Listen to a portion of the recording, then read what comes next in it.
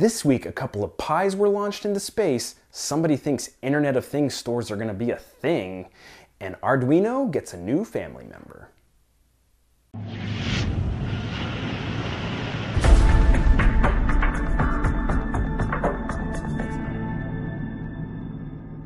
All right, everyone, welcome to another episode of µNews. We have some really interesting stuff happening this week, so let's hop right into it. First up, the Astro Pi launch happened on Sunday, I think it was. After a few scrubbed launches from bad weather, finally we're able to launch that. The payload was 2 Raspberry Pis and a couple of Sense hats. This was aboard an Orbital Sciences Cygnus cargo freighter sitting atop an Atlas V rocket. And pretty cool, it's going up to rendezvous with the International Space Station.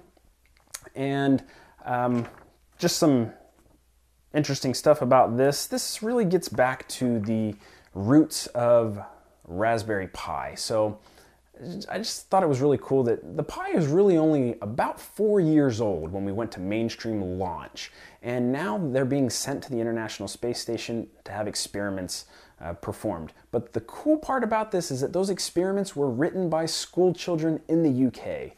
So Raspberry Pi continuing to show that its focus is on school children, that age group, and education, really. And so I think it's funny, a lot of people like to throw it head-to-head against other things that are trying to be Internet of Things platforms and how they're going to kill the Pi. The Pi is dominating in education.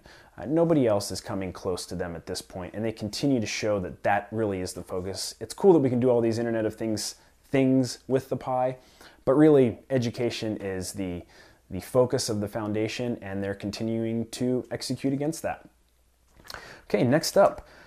I don't talk about Kickstarter projects a lot, mostly because there's like 1 billion of them for Internet of Things every week, and most of them you shouldn't waste your money on if you actually want to keep your money, because you're trading money for nothing a lot of times on these. But this one I did think was pretty cool. It is the Thimble Kickstarter by David Brenner and Oscar Pedroso. And really this is Box of the Month for Internet of Things. So Box of the Month is huge. You have things like Birchbox, Faithbox, all this monthly subscription will send you something new every month. That is all of the rage right now. And these guys wanted to throw Internet of Things into the mix. And so the idea behind this is that every month you would be sent a new kit with parts that go along with tutorials to teach you something about making and Internet of Things type stuff. To they target it to 13 and up, and it's really, I don't know, I like the idea. From their Kickstarter, they say, series of monthly delivered kits that help you understand the fundamentals of electronics and how hardware and software come together so you can innovate and invent from the comfort of your own home. So the Kickstarter is to start the first group of those monthly packets, which will be centered around building a Wi-Fi enabled robot. As of today, they are around $32,000 of their $25,000 target, so they have been funded, and they are looking to ship the first kits between April and June of next year.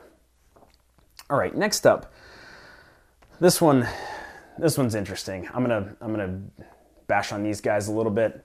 I know this is news, and I'm not just here to spew news to you. I'm going to add my own opinion because I can. And this is coming from Beta, spelled B8TA. This is founded by 4 of the Nest alums, guys that started Nest. And what they have done is they are creating an Internet of Things storefront, an actual physical bricks and mortar store to sell Internet of Things products. And the idea behind this is Silicon Valley is creating tons of hardware startups. Most of them are worthless. Not relevant. There's still tons of products coming out. We're still figuring out this Internet of Things market, and they keep saying it's really hard to get into retail stores. No kidding. That's because nobody knows what the Internet of Things is. And so this company, Beta, wants to give people startups a place to sell their products. They will have them unwrapped and on shelves. People can play with them and interact with them. All of the store employees will have experience using them and can demo them. And they also say that they'll provide you all of this feedback to how people are receiving them in person, and there's software to manage your sales and how you can interact with the store on the back end. And you know, I'm so sick of the something as a service. Everything's as a service nowadays because, you know, the cloud. And this is they're billing retail as a service because the model for making money here is different. Instead of taking a percentage of sales, what they are going to do is actually lease space in the store. They're only going to open one store at this point. It's like 1,400 square feet in Palo Alto, California. And you will pay, as a hardware startup, you will pay them a monthly fee to have your product in the store so that they can demo it. And you know, they talk about the software to help you manage it. One of my favorites was, the software will give the hardware startup the ability to experiment with sales and update marketing material that appears on the digital signage to see how it impacts sales. Like, what am I missing here? This is a website. Like, if you're selling online, you can update the digital signage to see how it affects conversion on your website. So, I don't know. This is an interesting idea. I think the problem is they're going after a market that's just not going to exist in 5 years. And we don't need an Internet of Things store. We just need stores. And how much longer we'll actually need those, I don't know. But, you know, when things get big enough and actually mainstream and useful enough, like Nest, they end up in your Home Depot or your Best Buy. And so it seems like they're getting into a market that they can't compete in. I mean, because once products are known enough, they will be sold in the normal stores that we go to, and now you're competing with Walmart. Maybe they're hoping to be bought out by like a Walmart or Best Buy or something. I don't know, but just not super interesting. I mean, I think what's interesting, and if this is real, if you go out and you ask people if they know what a Nest is, I mean, not your tech friends, just ask your uncle, Uncle Bob. Go ask Uncle Bob if he knows what Nest is. I mean, my data on this is 9 out of 10 people. I live in the Northwest by Seattle. This is an extreme tech area. 9 out of 10 people have no idea what the Nest is. And I would say 10 out of 10 because there's a rare person, but almost 10 out of 10 have no idea what the Internet of Things is. So I don't see this as a scaling business. We're not going to have thousands of Internet of Things stores across the nation selling Internet of Things products. So anyway, it's news coming out of Silicon Valley, so I figured I'd report it and, you know, take a shot at it a little bit. Prove me wrong though, guys. Beta.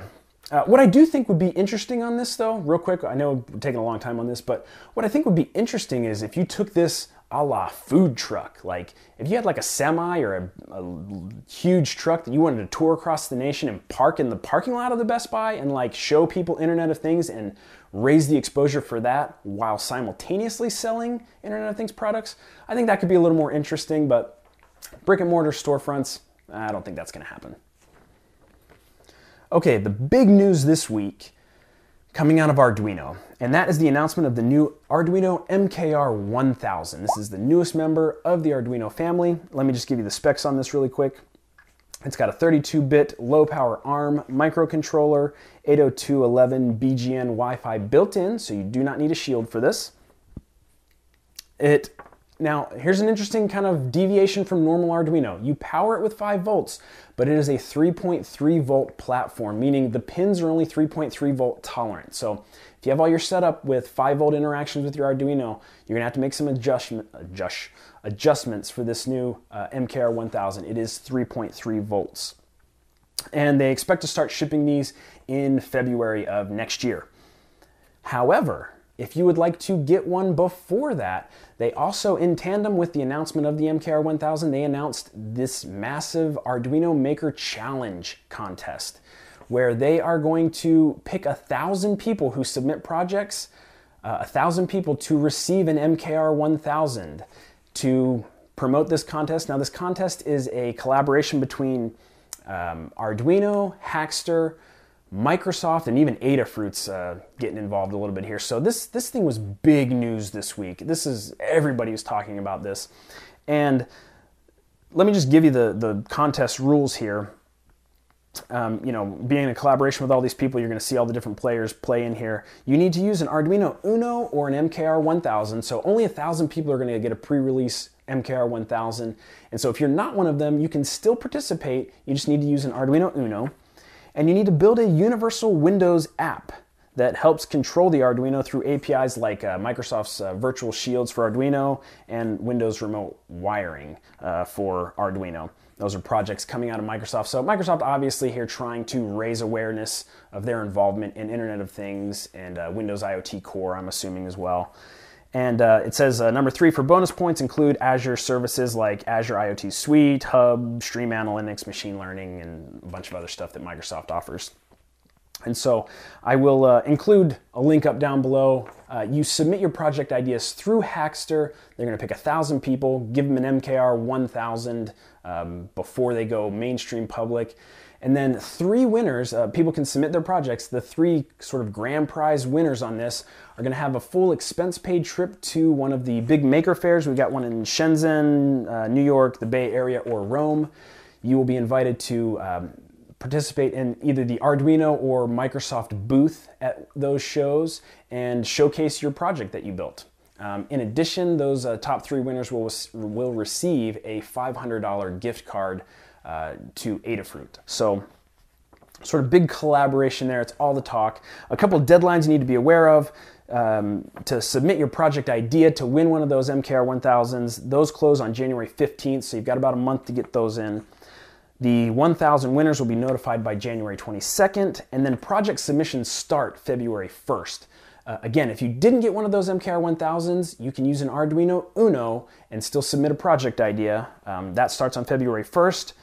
Submissions close on the 14th, and they will notify the winners by the 18th. And so that, like I said, big news this week. Probably one of the biggest contests with a lot of big players collaborating to make it happen. And that brings us to this week's Tweet of the Week. Nice segue as usual. And this is from @melmakes. And it was just this. It was today's Arduino news has got makers all like. And it's totally true. I mean, Twitter and all these other social outlets were just completely abuzz for makers of just super excited about this and wanting to get into the action. So if you're interested, hop in. Throw your hat into the contest, see if you can get an MKR1000, and good luck if you do. That does it for this week's episode of the news. I did want to say thank you again. I'm super humbled by the number of people that continue to follow and people leaving comments down in the comments. I really appreciate that. I love hearing from people, and I wanted to start giving like more specific asks so that I don't just say, hey, comment in the comments below, so you're like, I don't know what to say. So I'm going to ask a specific question, and this week that is, do you plan on submitting a project for the Arduino Maker Challenge? And you don't have to give me details or tell me what the project is. If you want to just put a simple yes or no down in the comments, that would mean a lot to me. Just let me know that you're out there, and I really feed off of that. It gets me excited to keep filming the news. And so are you going to participate? Just yes or no. And if you want to leave project details, that would be awesome too. I love reading those. So that does it for this week's episode of the news. Really appreciate you watching. Hope you have a great week. And until next week, happy hacking.